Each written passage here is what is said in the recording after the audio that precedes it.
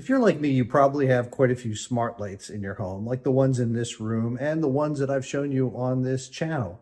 But what if you wanted to control regular lights, say like the hi-hat lights in this room? How do you control them and make them smart? Well, let me show you exactly how to do that.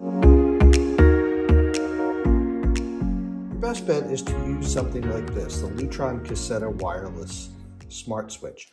What we're going to do is we're going to replace the regular light switch on the wall with this smart switch. It's going to allow us to control the lights and dim them, and we get a second control, which we can put anywhere.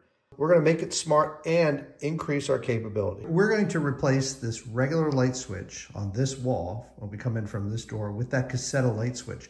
And what that will let us do is put the second one over here on this door that doesn't currently have a control for the lights in the room. So let's get started. First thing we have to do is turn off the power. Flip that breaker off. The next thing we need to do is take off the faceplate.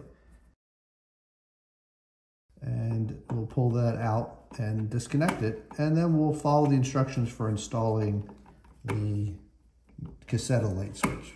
If you're careful and you take precautions, these are meant to be installed by normal people, and it is a do-it-yourself project. So we'll just disconnect the wires.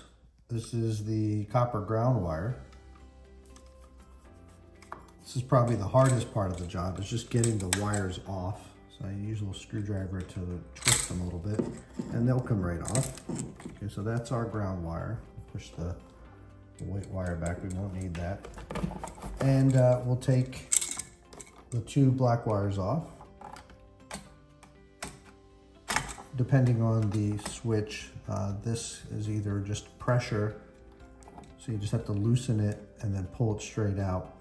Or some of them have a little screwdriver hole on the side that you have to press in to release them. We'll see which one this is. You see the little screwdriver hole I'm talking about. Sometimes it's a pressure release. Just give it a good tug and it'll come out. Get that out of the way. And we're all set. So now we got that out. Time to install this next set. So I want to make sure we have right side up. It's obvious which is right side up. First thing we'll do is we'll connect the ground wire. So green is ground typically. We'll add a wire nut onto the front of this. These wire nuts hold the connections together. And then we'll do the same with the other two wires. Okay. We'll connect either one to either of the black wires. It's a pretty simple install, as you see. We'll put that one in there. All you're really trying to do is make sure that you don't have any escaped wire that's hanging out, because that's where you might get a short if those wires, when you push them back, touch something they shouldn't touch. So we'll twist these two on and we'll be pretty set. Okay, so we'll make sure they're tight, and we essentially push all these wires back in. Again, this is probably the only challenging part in the install, just making it all fit and aligning it so it goes in without any damage to any of the wires, or as I mentioned before, so you don't short anything. So now you have to line up those holes with the screw holes. So now we just thread the screws back in and tighten these. This is where you want to get your alignment centered a little better. But the beauty of these screws is they'll pull the plate back in nice, and any of the wires in the back that may still be putting pressure on the front plate, the screw will take care of that, because it'll slide it right back into where it needs to go. Okay, now we'll turn the power on and we'll see how it goes.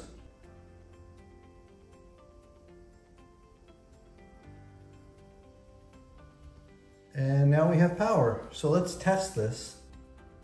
We should be able to turn off all our lights. So our lights are on. You can see by the green light there. Let's turn them off. And it worked. Let's see what that looks like. We'll press the bright button and our lights come on. We'll turn them off. They slowly dim down. And that's it. We took a regular old light switch and turned it into a new modern smart switch.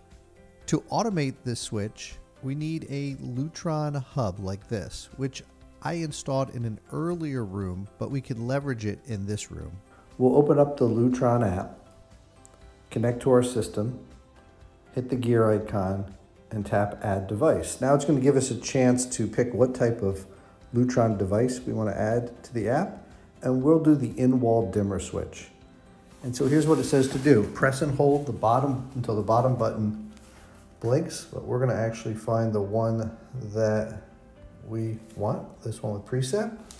And so we'll press and hold the bottom button till the LED blinks rapidly. Now you can't see this, but I've done that. Now we pick what room we want to add this to. This is the studio, so we'll add it indoors. And it's mostly for working, chores, entertaining. I don't know, it's mostly working. So let's call it working and hit save. And we can choose the light type. We'll call them ceiling main. Hit next.